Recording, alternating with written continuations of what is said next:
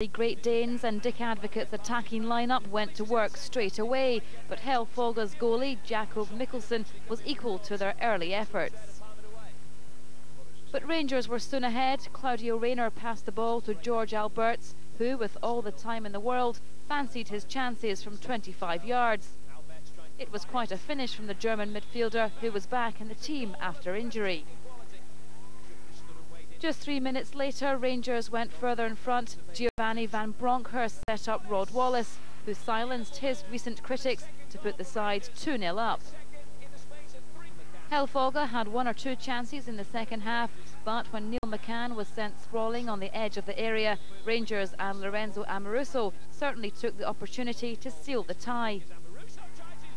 It was a great strike from the Italian, and one which makes the return leg at Ibrox in 2 weeks' time a mere formality.